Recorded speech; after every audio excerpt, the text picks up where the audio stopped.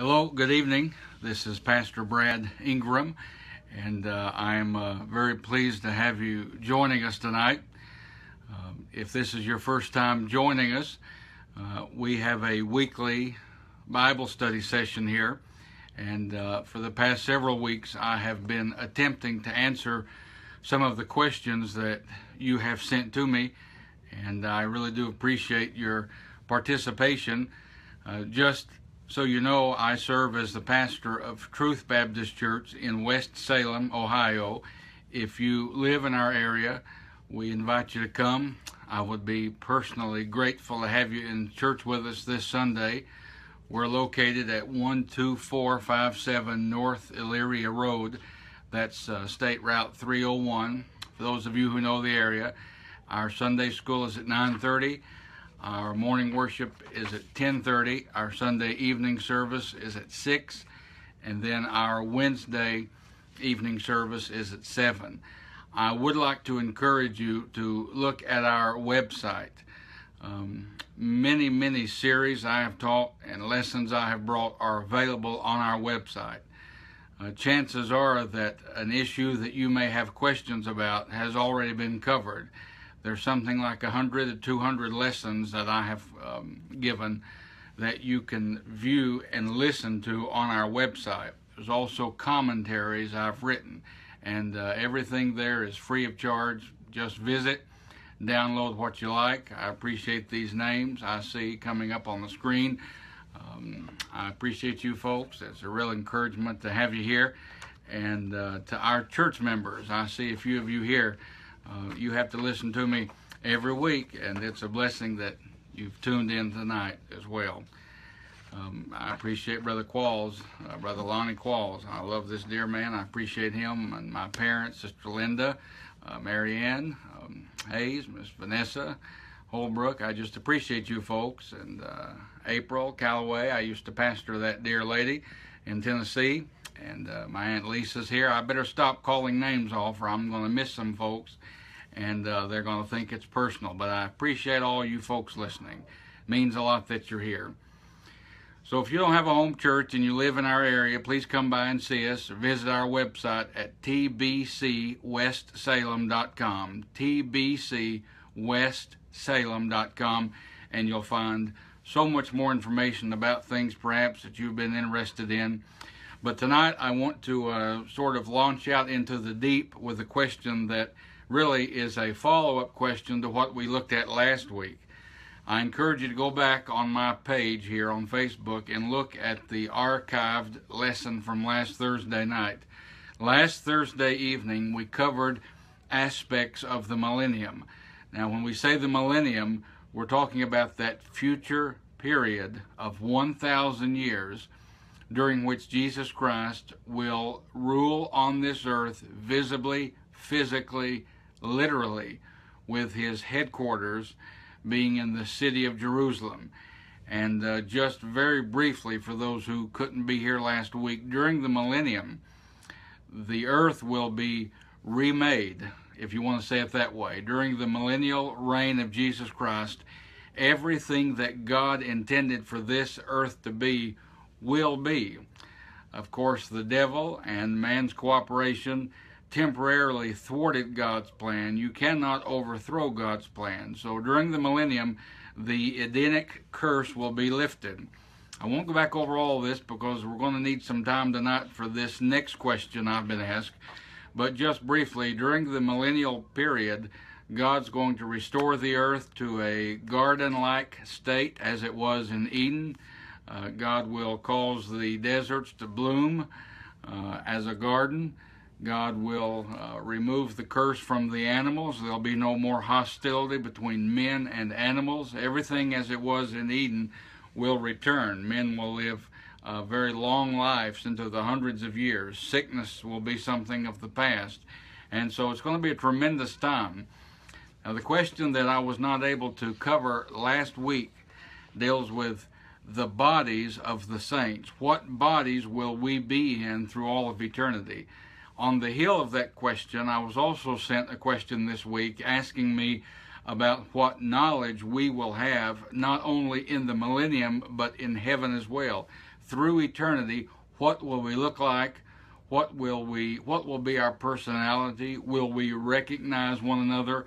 And if you've lost loved ones, if you have a saved family member or friend, those questions have undoubtedly come to your mind. And I'm probably talking to folks now that you've lost loved ones and you're wondering, or you have wondered, can they see me? What can they see about activities on this earth? What kind of bodies do they have? What will I be like in eternity? This is a very valid inquiry. It is your eternity and my eternity if we know the Lord is our Savior.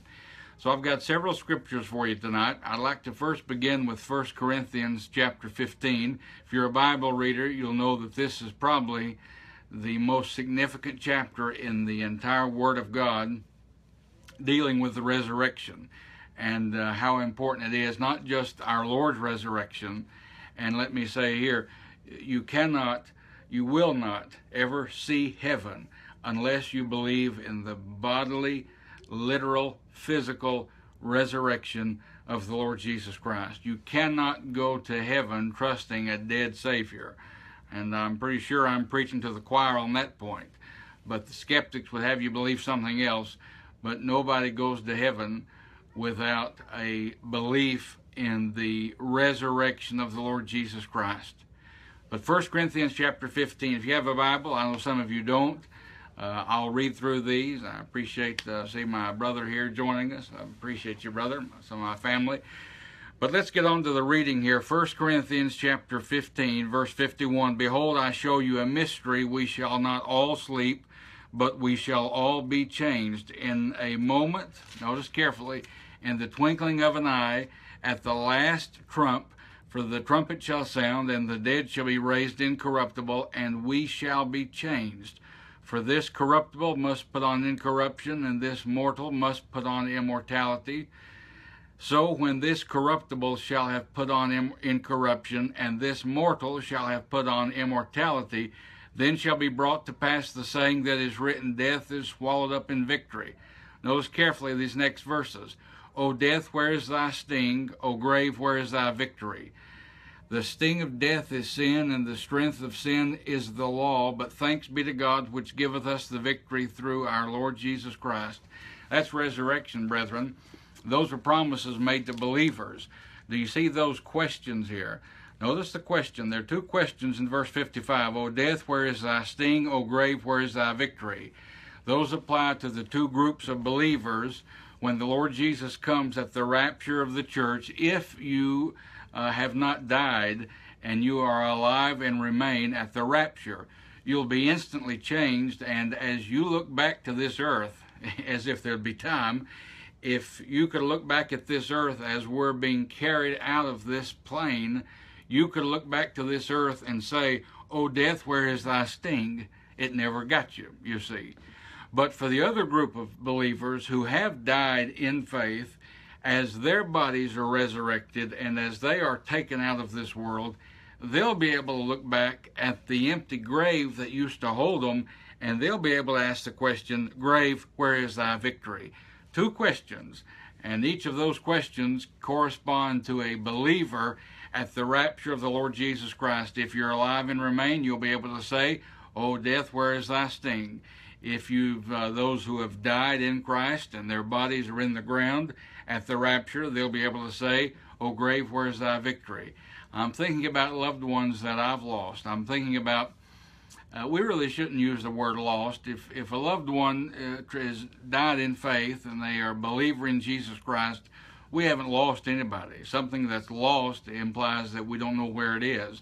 But I'm thinking about those who have departed this life that I've loved, and my family, members of my family, members of the two churches that I've had the privilege of pastoring. I've buried these folks, but I can say that those that I have had to bury in the ground at the rapture, they're going to be able to say, O grave, where's thy victory?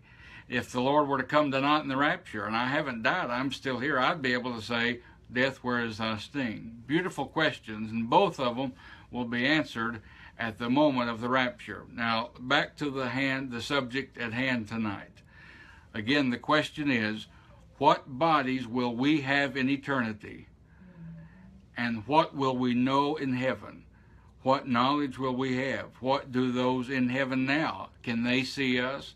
A lot of speculation in these areas here, and I want to say to you kindly but firmly, you better use great caution whenever you read a book or watch a movie or read or view a documentary of anyone who has what could be called an after-death experience or a vision of heaven. I am not indicting these people, and I am not saying that they are frauds. What I'm saying is, take what you see and hear and line it up next to God's Word.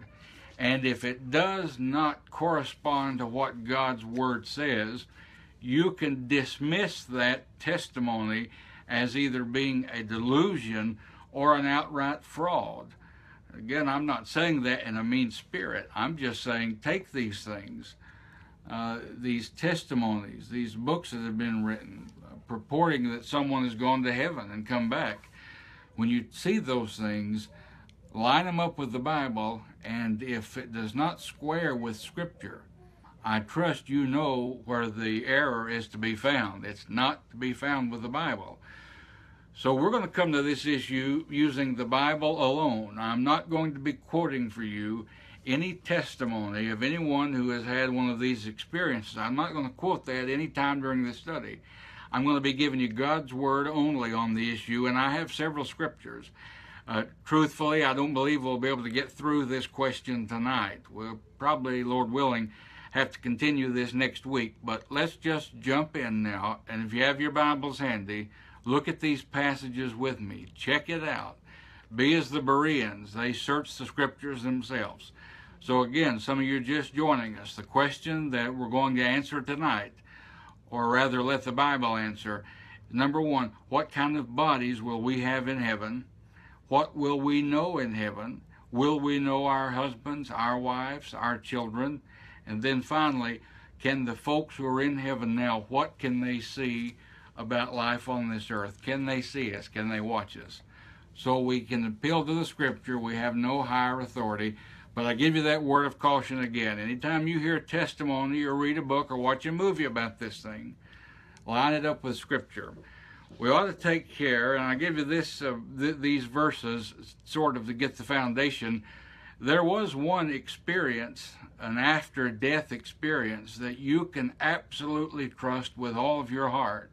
And that experience was recorded in the Bible in 2 Corinthians chapter 12. Listen as I read to you, 2 Corinthians chapter 12, beginning at verse 2. I knew a man in Christ above 14 years ago, whether in the body I cannot tell, or whether out of the body I cannot tell, God knoweth.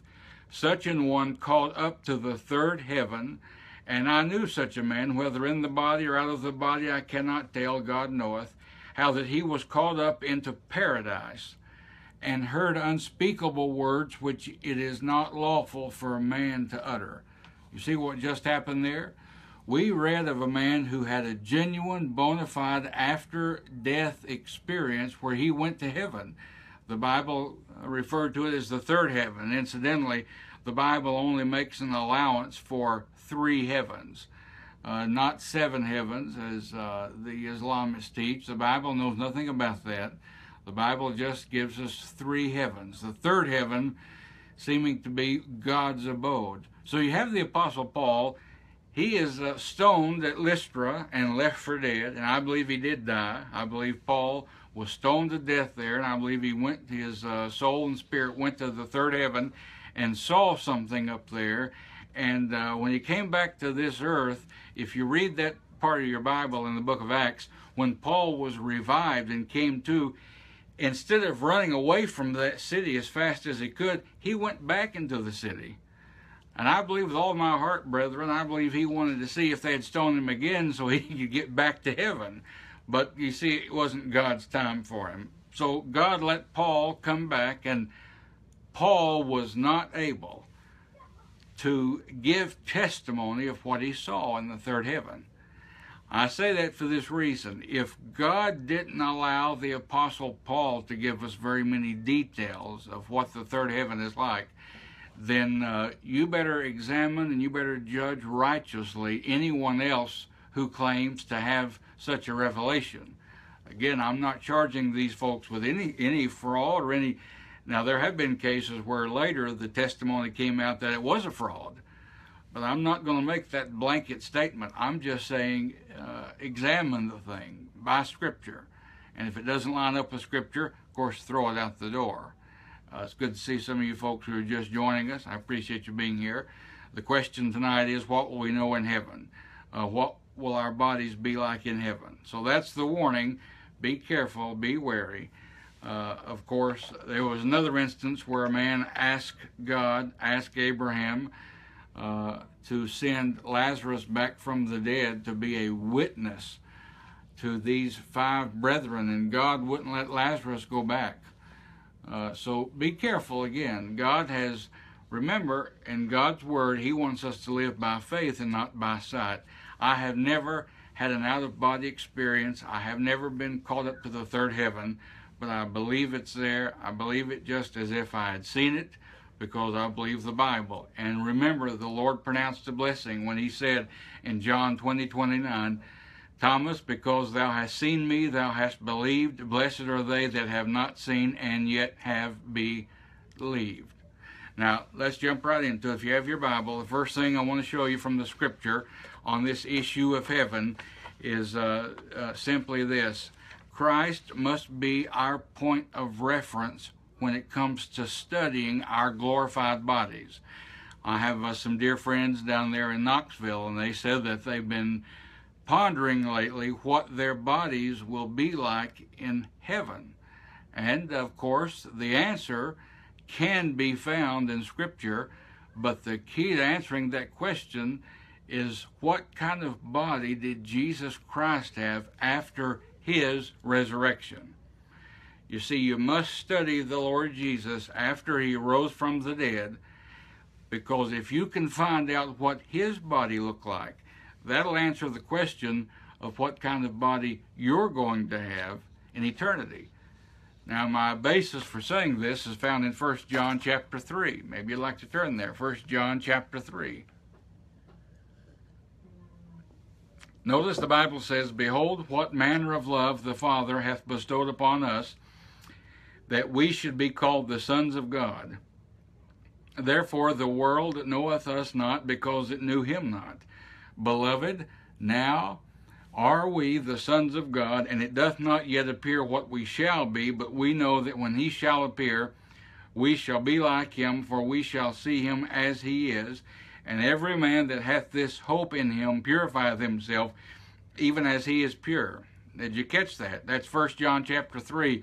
The Bible said, It doth not yet appear what we shall be, but we know that when He shall appear, we shall be like Him. What the Bible teaches here clearly is that when the Lord comes for us at the rapture, when we see the Lord instantaneously, we will be made just like the Lord Jesus Christ. Now, brother, that's a promise. That's a promise you can hang your hat on, as they used to say. That's a glorious promise. You're going to be made into the image of Jesus Christ. In Romans chapter 8, the Bible is clear when it says that God has predestined believers to be conformed to the image of the Lord Jesus Christ. Now the question, what kind of body did our Savior have after His resurrection? And again, that is important, because the kind of body you're going to have in eternity, and I say these things again, I hope you don't feel like I'm being repetitive, but repetition is the mother of learning, and I want you to get it. If you're wondering what your body's going to be like after you receive a glorified body, look to Jesus. His body is the key. First of all, notice this. 1 Corinthians chapter 15, verse 50. The Apostle Paul says, Now this I say, brethren, that flesh and blood cannot inherit the kingdom of God, neither doth corruption inherit incorruption. That's the first thing you need to see about this. The body of Jesus Christ after His resurrection was a body of flesh and bone, not flesh and blood. That's something that you need to get a hold of, because we just read in 1 Corinthians 15, verse 50, flesh and blood cannot inherit the kingdom of God. So I can say to you dogmatically, authoritatively, that in eternity, if you're a believer, if you trusted Christ as your Savior, your glorified body will be a body of literal flesh and bone, but it will not be flesh and blood. You will have a bloodless body in eternity. I say that on the authority that the body of our Savior was bloodless after his resurrection. You see, he shed his blood during his death. He shed his blood. He gave his life. The blood was presented to God the Father. That's the atonement. And so every time you see our Savior showing up after his resurrection, he came in a literal body of flesh and bone.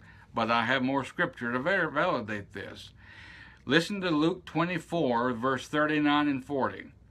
Luke 24, 39 through 40, Jesus said after his resurrection, "Behold my hands and my feet, that it is I myself. Handle me and see," listen, "for a spirit hath not flesh and bones, as ye see me have." And when he had thus spoken, he showed them his hands and his feet. Did you catch that? The disciples saw the Lord, and their first reaction was, he must be a ghost. He must be a spirit. And they were frightened, obviously. But he comes to them and says, and that was Luke 24:39, he said, "A spirit hath not flesh and bones, as ye see me have." So our Lord, without any controversy, made the definitive statement on the glorified body when he said the glorified body has flesh and bones. But notice, he didn't say a word about blood. He simply said, "A spirit hath not flesh and bones." There's another reason we know that the Lord's body after his resurrection was a bloodless body. In John chapter 20, verse 27, do you remember Thomas, when we referred to him as Doubting Thomas? He came to the Lord, and Thomas had previously made a statement that unless I can touch the nail prints and the wounds, I will not believe. So the Lord held him to his word, and in John 20, verse 27, the Bible says, "Then he, Jesus, saith to Thomas, Reach hither thy finger, and behold my hands, and reach hither thy hand, and thrust it," notice, "into my side." Now, that would have been impossible had the Lord had blood, because the Lord said, "Take your hand and thrust it into my side." That's the scripture. That's John 20, verse 27. This could not have been done with a body full of blood, but it could have been very easily done with a body of flesh and bone. You see, the Lord had his flesh, and there was that indention, that hole, that piercing in his side, and so it would have been very easy for Thomas to simply take his hand and thrust it into the body of our Lord, but you don't do that with a blood-filled body. And of course, that's another evidence to the fact that the Lord had a flesh and bone body, not flesh and blood. Now you may say, that seems to be sort of an insignificant point. Well, it may seem that way to you, but you have to remember, in the book of Leviticus, the Bible teaches that the life of the flesh is in the blood. What keeps you alive is your blood. But here's the bad news. Your blood is corrupted. My blood is corrupted. We were all born of Adam's fallen race. And so you see, my blood's going to get me nothing but a grave and a hospital bed and doctor's visits and whatever else. But you see, in eternity, the life of the flesh is not going to be my blood. In eternity, I'll have flesh and bone, but my life will be the Spirit of God. He will be that life-giving presence, the person of the Holy Spirit. And so I'll never be bothered with blood in eternity, neither was Christ. So let's get that down, then we'll move on. If you want to know what your body is going to be like in heaven, in eternity, when you receive your glorified body, it will be a body of flesh and blood, but not a body of flesh and bone. You will not have a body of flesh and blood. Once we post this, go back and listen to that last 10 minutes. I gave you the references there, but some of you just now coming in. So the first thing about your glorified body is that it will be a body of flesh and bone. I must make this statement now. No believer from the church age has a glorified body yet. If your mother or your father has gone on to be with the Lord, they do not yet have that glorified body. What, in their case, the spirit and soul have gone to be with the Lord, but the body of the believer is yet in the ground or wherever that body was buried. So get that straight. No believer in the church age, no born-again child of God in this dispensation has received their glorified body. The only one in heaven who has a glorified body is the God-man, the Lord Jesus Christ.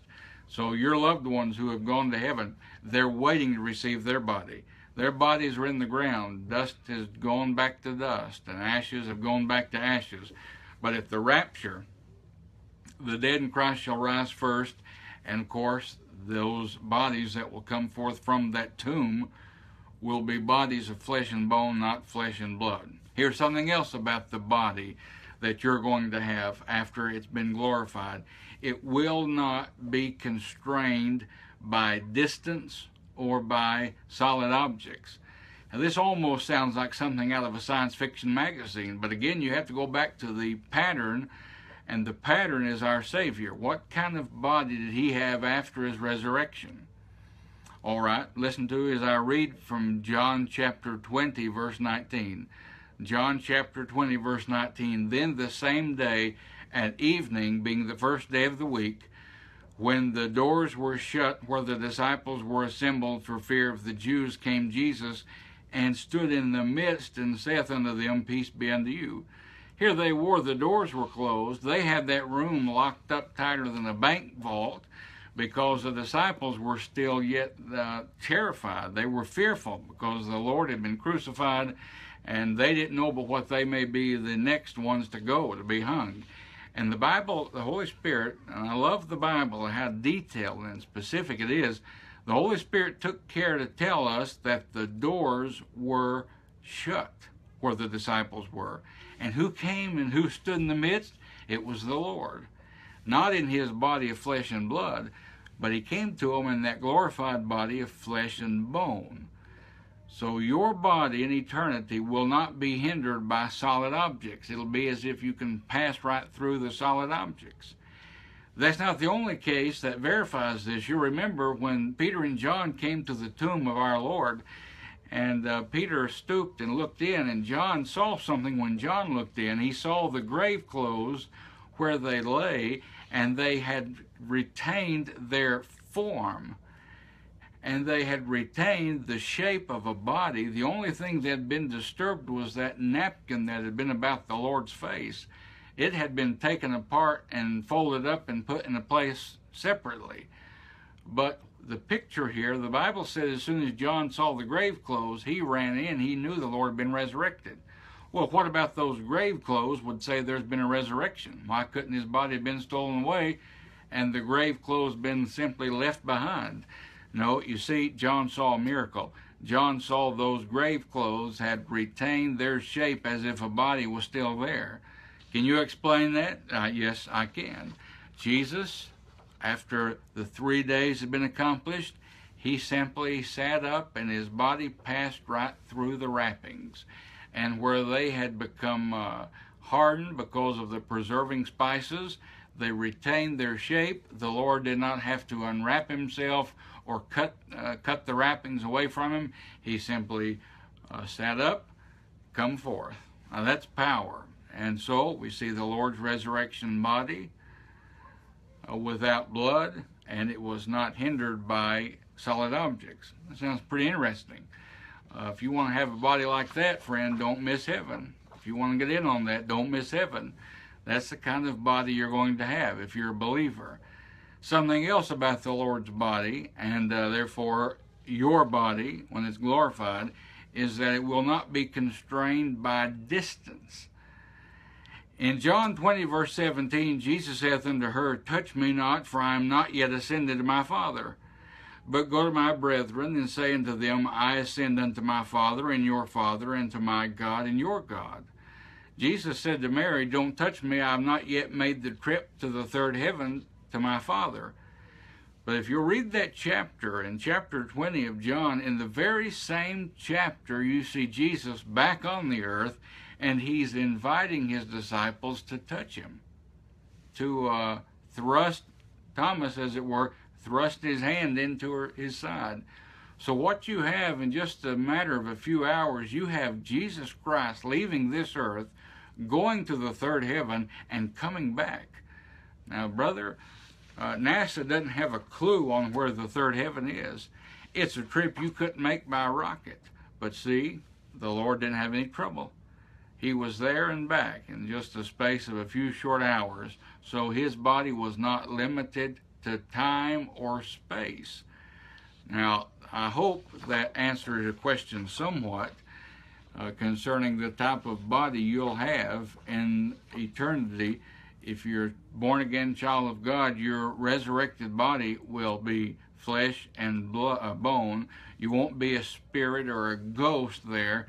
You won't be some apparition that's sort of just floating around eternally in heaven with other spirit manifestations.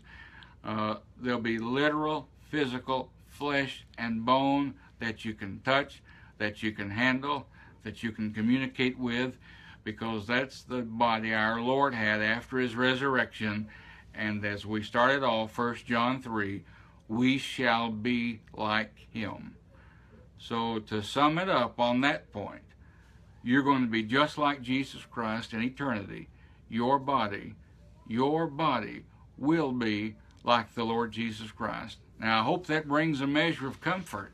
Some folks seem to have the idea that when we get to heaven, we won't be able to interact with our loved ones as we are now, to come up and hug each other or fall upon each other's neck and kiss each other.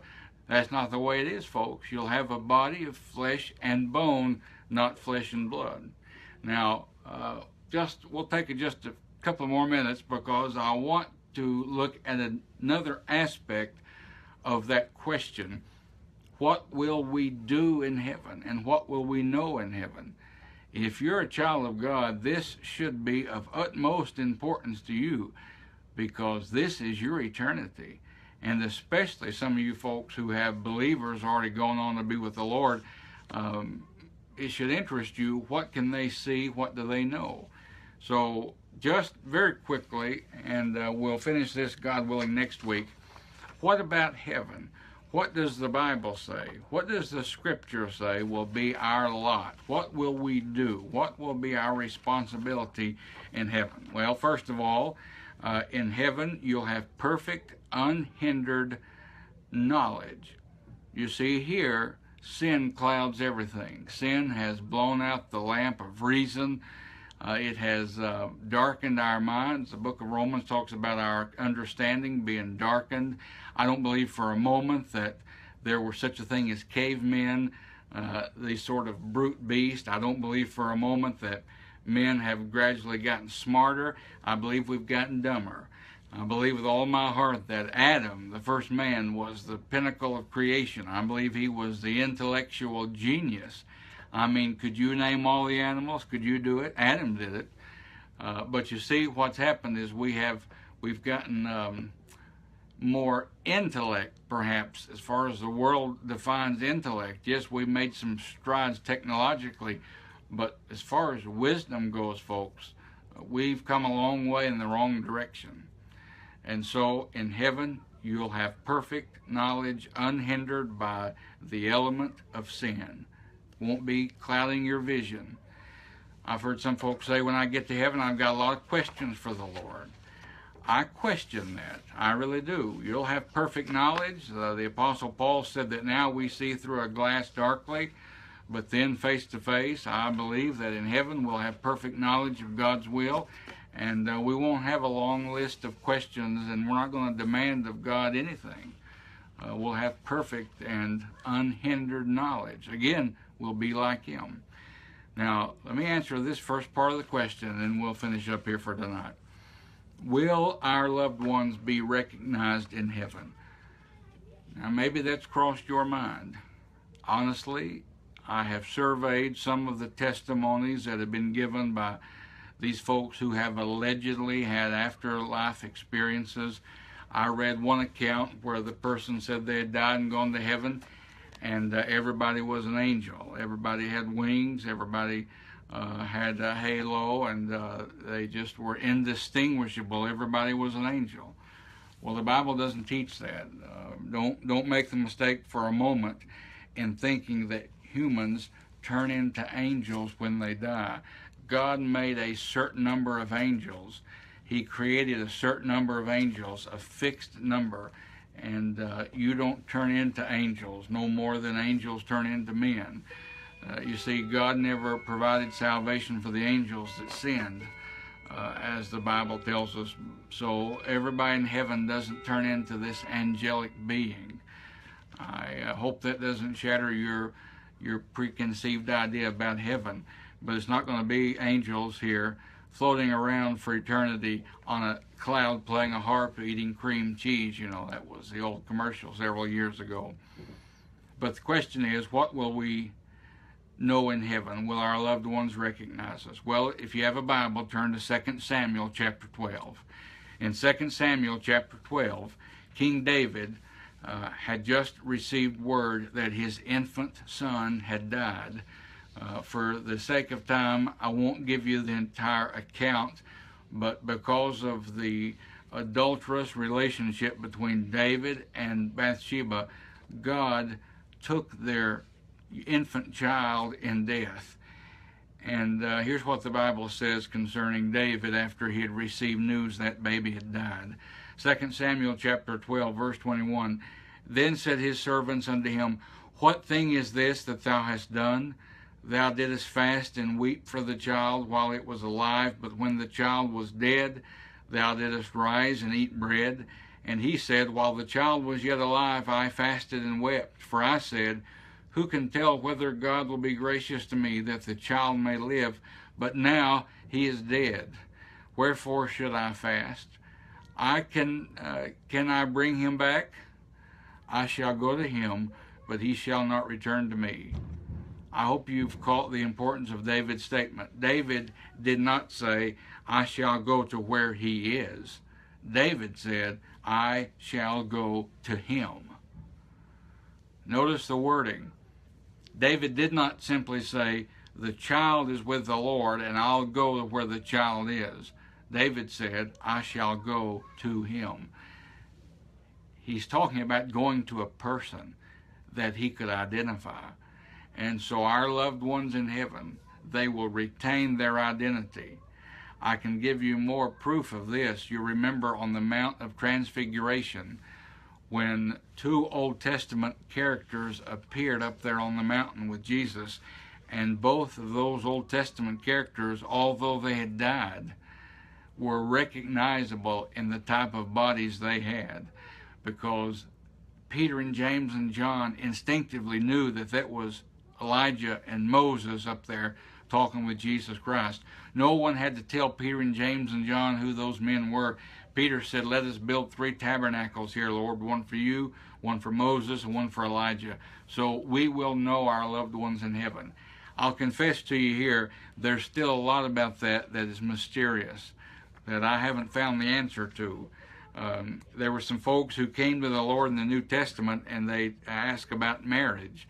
And they put forth this hypothetical situation that you'll find in Matthew chapter 22 and in Luke chapter 20. And I encourage you to read those sometime. But what God's saying is, in heaven there will be no marriages taking place. You see, there'll be no marriages being performed in heaven because there'll be one great marriage in heaven. That's the marriage of the bride of Christ, the church, to our heavenly husband, the Lord Jesus Christ. But if you were to ask me, will I know my spouse in heaven? Will I know my children? The Bible teaches that we will know, even as we're known. Can you imagine heaven being any less of a wonderful place than this earth was? If we enjoy this relationship here, how much more will it be in heaven? Now again, I must say there's much about that still that's mysterious to me. I don't know of any scripture, I don't know of any preacher that I've ever heard can fully exhaust that subject as to to what extent will we keep those relationships? You got to understand, in heaven it won't be a situation where there are husbands and wives all over the place. In heaven there is one bride, and that's all the redeemed together. And there's one husband, that's the Lord Jesus Christ. But Scripture does teach that we'll know our loved ones in heaven. And of course, I urge you to read more about that in Matthew 22 and Luke chapter 20. I just don't have the time to continue that here, but I want to leave you one more Scripture reference about this business of being able to recognize your loved ones. In Matthew chapter 22, listen to what our Lord said. In Matthew 22, verse 31, "But as touching the resurrection of the dead, have you not read that which was spoken unto you by God, saying, I am the God of Abraham, and the God of Isaac, and the God of Jacob? God is not the God of the dead, but of the living." Do you see this? Do you see this? What the Bible just told you is that Abraham and Isaac and Jacob keep their identity even in eternity. Because the Lord didn't say, I was the God of Abraham, Isaac, and Jacob while they were alive. God's words said, I am, present tense, the God of Abraham, Isaac, and Jacob. So those men still had their identities. They still had their personalities. In fact, God even referred to them by the very same names they had on earth, Abraham, Isaac, and Jacob. And so don't believe this idea that everybody takes on an angelic form in heaven. You retain your identity. That's what the Lord teaches here. And those relationships will be restored. And those relationships, friends, will be even greater and even more full than what they could ever be here on earth. Because you see, on earth, as much as you loved someone, perhaps your spouse or one of your children, maybe some of you ladies I'm talking to, and the fathers too. Maybe you've lost babies, you miscarried or something along that nature.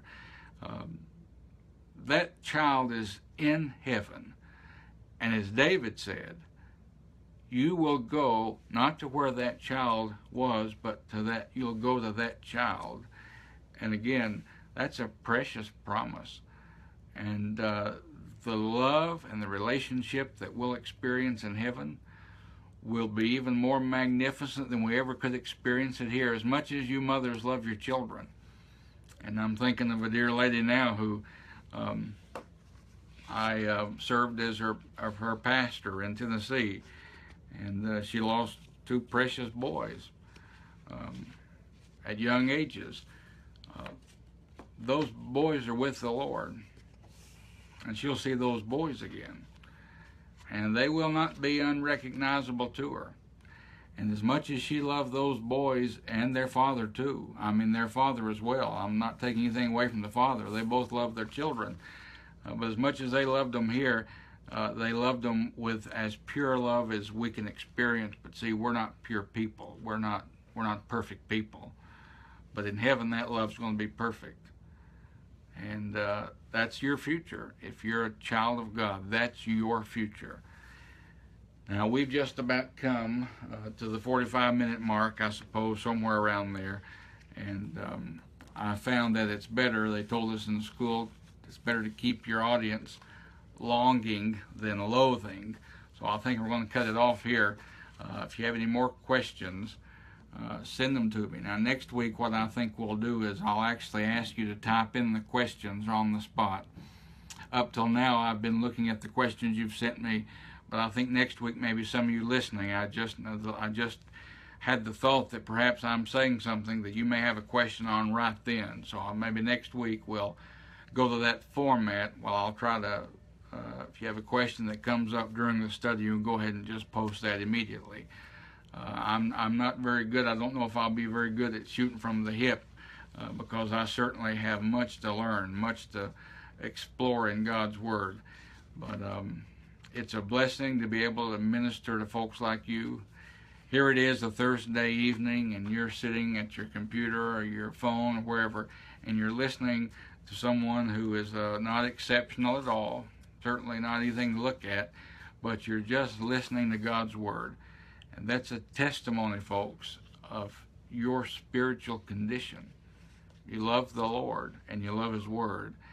And I can report to all of you brothers and sisters in the faith who are listening, someday we're going to all be together with the Lord and with the saints. And if you're listening in on this and you don't know Christ as your Savior, you won't be in that number with us. We want you to be with us. We want you to go with us. If you don't know Christ as your Savior, you must accept that you're a sinner by birth and by practice. And your sin has separated you from a holy God, and your sin deserves eternal separation in hell. But Jesus Christ, God's only begotten Son, gave Himself, shed His blood, take your place on that center cross, on that middle cross.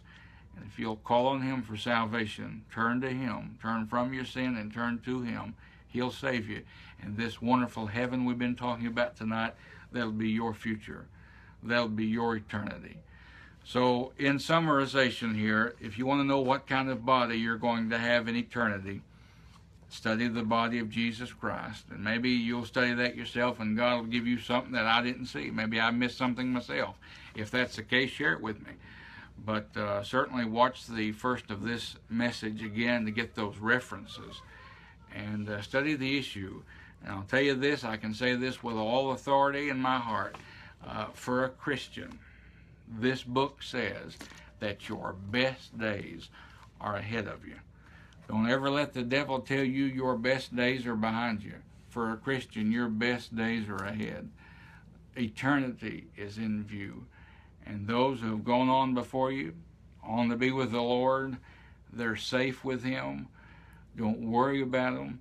Don't spend one moment of your time in anguish over their well-being. We mourn for ourselves. I understand that. But your loved ones who are with the Lord, don't you worry about them. Their soul and their spirit are safe with Jesus Christ. Their body is down there in the ground, but they're not there. And someday that body's going to come out, be reunited with that spirit and that soul, and will be forever with the Lord, made in His perfect likeness and perfect image. Now, brethren, I don't know anybody can make you that good of a promise. I don't know if anybody can give you that kind of guarantee, but I guarantee it on the authority of God's Word. I appreciate you for listening. Next week, God willing, I'm going to try to answer the question, can our loved ones see us? Can they see what we're doing? How much of what we're doing on earth do they see? Do they know? And then I'm going to be answering the question, will we have responsibilities in heaven? What will we be doing for eternity? As a young child, I'll confess, I used to wonder, what could you possibly do forever and ever and ever? I mean, anything I used to think could get boring after an eternity. But as the Lord's opened up some of His Word here to me in this area, it's an exciting thing.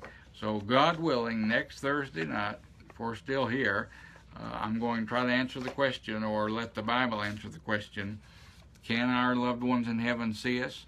And what will we be doing? What will our activity be in eternity?